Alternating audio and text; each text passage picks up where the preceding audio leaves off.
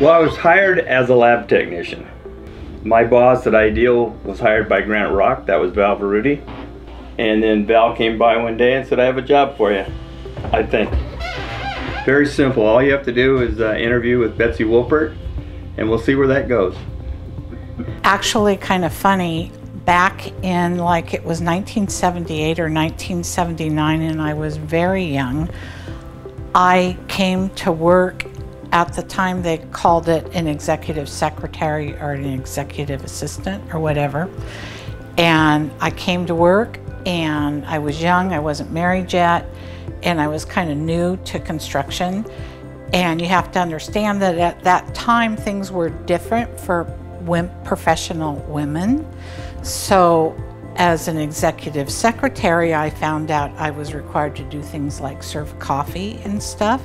And me being, you know, kind of young and kind of a rebel, I wasn't really interested in serving anybody coffee but myself. So that was kind of comical because that was commonplace at that time. Okay, so then I came back to work for Shirley in 1983, and they brought me on part-time to handle the workers' comp for the company, and I figured Shirley wouldn't make me serve coffee. Earlier, my cousins owned a concrete company in Sacramento. They had 2 divisions, and while I was riding racehorses in the morning, in the afternoon, I would go help them put down concrete. So they had a pool decking company and civil banks and highways, and so I got a little flavor of that, and I liked it. Formerly, I worked for Granite Construction for 18 years. And there I handled the concrete schedule, the concrete crews, as well as an area superintendent role. My construction manager was Christopher Schwim. I remember the first job I ever did with Graniterock was a water and paving job in Soledad, and basically grind out some streets, fix it, you know, and then pave them and all that. And anyway, we're starting going. And had grinders and trucks running all over the place and all this, and we had a safety meeting scheduled. And so I got with Steve Moore, was the gentleman that hired me. And so I called him up and he's like, hey Steve, I'll kind of gear down to like a bones crew and all of this and that thing for tomorrow while it's on. He says, no, just shut her down. And I mean, we just brought these grinders in, I've got all these trucks set up, and just shut them down for a day. And so that was kind of an eye-opening for me, in the sense that, and they meant it, you know, they put their money where their mouth was on the safety side of things.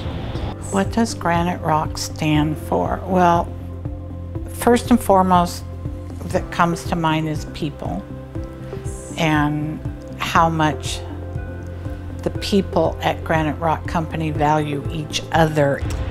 People follow good managers. One of the things that really attracted me was following a good manager. And when I got here, that Tom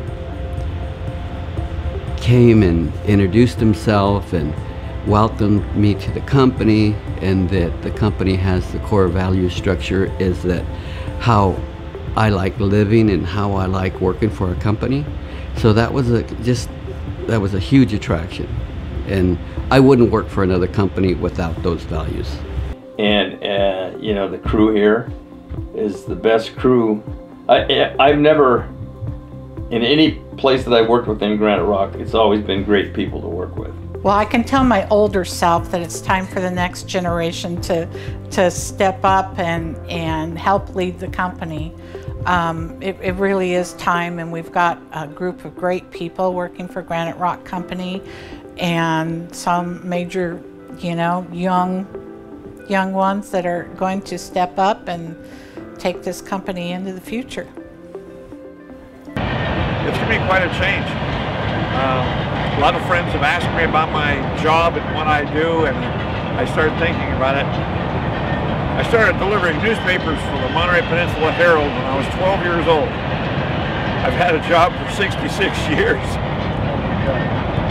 And now my wife tells me, you still have a job, you're a house husband. Just enjoy life. we're pretty simple. We've got kids scattered all over the place, and just and a bunch of honeydew projects. They're always there. Yeah, so just to continue enjoying life. But no, it's been a great experience. I love Graniterock. It's provided for my family for all these years, and I wouldn't trade it for anything. And you know, it's actually really difficult to retire. I've got things I want to do, but I'm going to miss Graniterock an awful lot.